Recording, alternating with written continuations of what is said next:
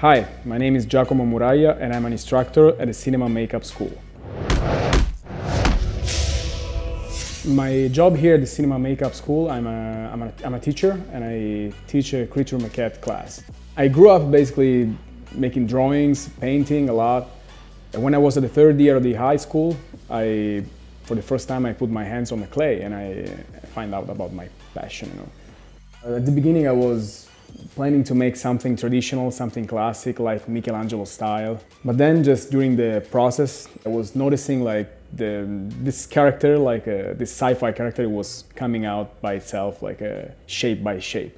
And I kept the rhythm. I haven't followed any pictures, any references. It's basically, I would say, is like it came from like a bunch of influences that I have like since I was a little kid, like when I grew up watching American movies or reading comic books, reading sci-fi, a lot of sci-fi books.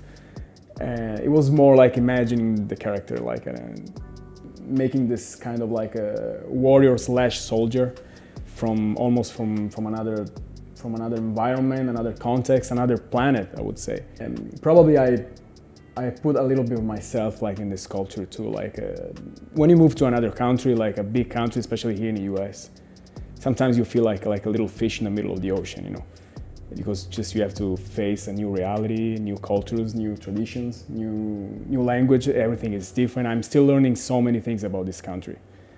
That's how I feel sometimes, maybe like a kind of creature from another planet.